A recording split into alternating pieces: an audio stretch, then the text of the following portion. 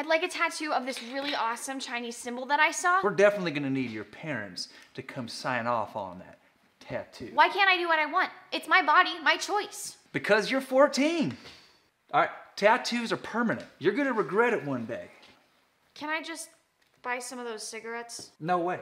Smoking is so bad for you. How about a beer? No. A vape pen? No. A lighter? Not in this state. Can I rent a car? Sorry. Bottle of cough syrup? What are you, a drunk? Fireworks? You might blow yourself up. That Ruger GP100 and a box of 38 Special? You might shoot your eye out. Can I just, I don't know, like get an irreversible gender surgery?